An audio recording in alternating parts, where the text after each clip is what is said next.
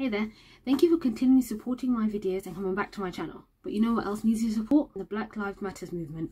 In the description below you'll find links to donation pages, petition pages and ways to support black owned businesses. Racism is still very much an issue even if the topic is no longer trending. Thank you so much, and now back to your normal video. The title of this video should have really been called Lockdown Made Me Do It. Hi everyone, welcome back to my channel, down to the last page. Now today's video will be about my spring 2020 book haul.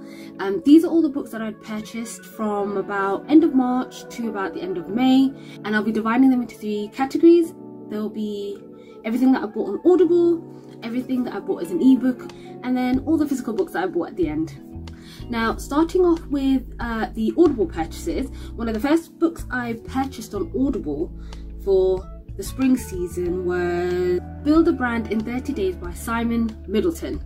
Convenient.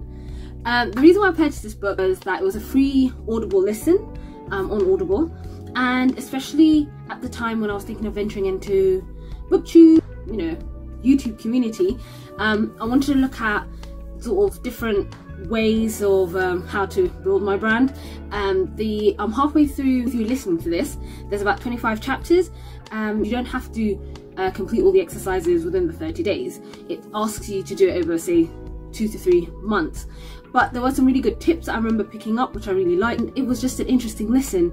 I listened to this in conjunction with another Audible book that I bought, which was How to Be a Productivity Ninja, Worry Less, Achieve More, and Love What You Do. Now, I absolutely love listening to Productivity Ninja. Around April time, once we got into lockdown and we were working from home, I used to listen to it while I went for my morning walks. It was quite inspiring, some of the small exercises they got you to do and stuff you had to think about. So I very much enjoyed this, and in general I do enjoy listening and reading non-fiction books. I always enjoy this sort of content in the non-fiction sphere, so it was an enjoyable listen. Now next we have all the books on ebook and through Kindle. It's a lot, so let's just say my Kindle is pretty stacked after this. So the first one that came to my attention and first book that I bought on Kindle was The Summer of Impossible Things by Rowan Coleman. I remember reading the tagline for this saying, "If you could change the past, would you?" And our main character, Luna, she's in Brooklyn, New York, settling a family estate. In a miraculous way, she finds herself back in the summer of 1977, faced with a younger version of her mother. We do find out in the blurb that her mother is no longer alive in the present, and then Luna's faced with this decision where she has the ability to rewrite the past, but in doing so she might end up sacrificing herself. I absolutely love time traveling tropes in stories and fiction in general, and this sounded so interesting, so I can't wait to read it. The next one was My Sister's Bones by Noella Elwood. Again, the tagline for this was, "If you can't trust your sister, who can you trust?" It was described on Amazon as a haunting psychological thriller. I'm trying to get back into reading a little bit more thrillers, so that's one of the reasons why I picked this book up. It just sounded interesting, and I just wanted to see considering what the concept was about, see where it takes me. The next book I purchased was Our Kind of Cruelty by Araminta Hall. Again, this is about a couple, and it's described as love, obsession and danger. The couple have a very unhealthy obsessive love type of relationship, and they like to play games, and the concept in itself, where you've got, it gave me Gone Girl vibes. So you've got these 2 people in a relationship who like to play certain games, and so it was quite interesting to see where this goes. So my next purchase is Little Black Book, A Toolkit for Working Women, written by Otega Uwagba. Now this is seen as the modern day essential career handbook for creative working women. At a time of publishing, which was about 2017, Otega was already on Forbes European 30 under 30, so this woman definitely knows what she's talking about. And again, I love non-fiction books such as this, and I can't wait to get into it. The next book on my list is Sweet Revenge by Jane Fallon. I think I already have another Jane Fallon book on my bookshelf, and the concept of this was described as a dark comedy, so that's what kind of got me intrigued into checking the book out a bit more and purchasing it. This was the general concept of this story was girl meets boy, girl gives up her dreams and her careers for boys' dreams and careers. Boy becomes big, but boy ends up having an affair, cheating on girl, and girl wants revenge.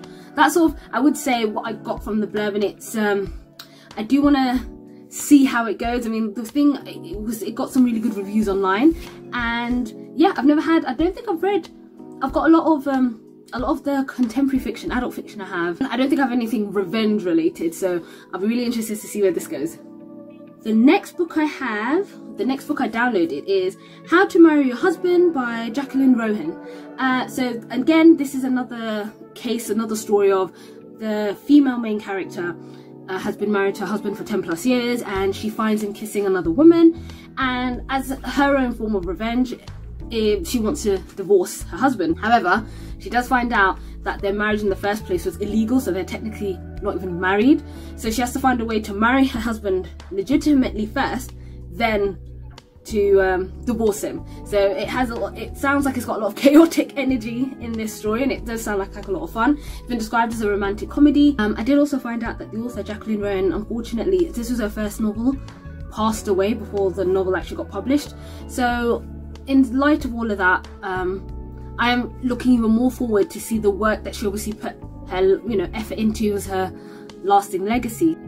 So the next purchase I have already read, Slay in Your Lane, The Black Girl's Bible by Elizabeth Ubi-Benene and Yomi Adigoke.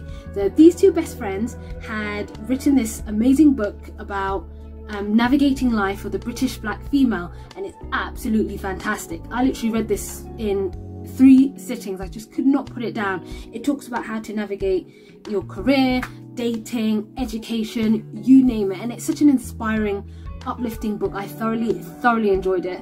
I will be potentially bringing a review out of this book either on my channel later on this year, or something that'll be coming up on my blog, so stay tuned. The next book I purchased is the Sherlock Holmes collection by Arthur Conan Doyle. Now, I want to get into reading detective fiction. I don't actually have any or own any detective fiction, and the best way to do that was to go back to the master of all detectives, Sherlock Holmes himself. This collection that I purchased on Kindle has 66 stories, 66. So I'm definitely going to be kept very busy reading the adventures of Sherlock Holmes and Dr. Watson. This is also what inspired my next purchase, which is the Agatha Christie collection, and this has 17 stories in this collection, and these stories are the adventures of one of her famous detectives, Hercule Poirot, and I'm really excited to get into both of these. This next purchase is from a Japanese author, Shion Miura, and the book is called Kazigatsuyo Kufuriteru, which means Run with the Wind.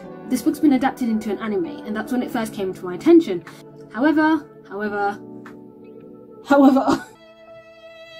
I cannot find an English translation of this book anywhere. So I wanted to purchase this, however, it doesn't exist in English. I would pay good money to find the English translation and to have it shipped over to the UK. I did pick up Shion's next novel called The Great Passage. Now, this story, the tagline that I picked up on it that I really liked the sound of was, "A life dedicated to a passion is a life well lived." It was described as a story of love, friendship and human connection, something I 100% will be enjoying. The next book I purchased was Call Me By Your Name by Andre Aciman. It's a romance that blossoms between a teenage boy and a male summer guest at his family's mansion. This will be the first ever romance novel that I've ever read, so I'm really excited to get into it. The next book I purchased was Tell Me Your Secret by Dorothy Koomson. Enough said. This has been described as an emotional thriller. Dorothy is an exceptional writer. I'm a huge Dorothy Koomson stan. I would inhale anything with her name on it. The next book I purchased, and I think I purely bought this purely because of the title that attracted me to the book, a story by Kristen Bailey called Has Anyone Seen My Sex Life? And the tagline, "It's normal for your washing machine to get more action than you."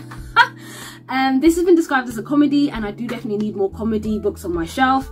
And the only thing I kind of know about this book so far, or like what I read from the blurb, is that we meet the Mortons, Mr. and Mrs. Morton, and they have a domesticated life, jobs, kids. They clearly have not been having enough time to get jiggy with it. So One day, Mrs. Morton comes downstairs and she finds something belonging to her husband which could potentially make or break their relationship. And I'm already all over this. Now, the next two books are purchased together on Kindle, and they are The Bromance Club and Undercover Bromance by Lysa K. Adams. I was all over this when I found out what the general plot of the stories were. I mean, a book club made up of Nashville's alpha male who read romance novels and who use the inspiration from those romance novels to help out their other bros. Genius! The next book I purchased is by another Japanese author, and she goes by the name of Hiromi Kawakami, and it's called Strange Weather in Tokyo. Now, this is described as a tale of modern Japan and old-fashioned romance, and I was already hooked from that tagline.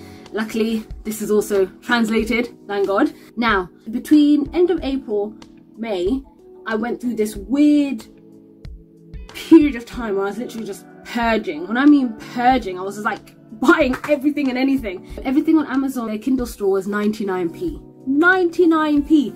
And I went through this weird thought process in my head where I need more books. I need more psychological thriller. I want to read more psychological thriller. There was no reason or rhyme, just that, oh, I need to buy this book. The next list of books are all the books I bought during that purge.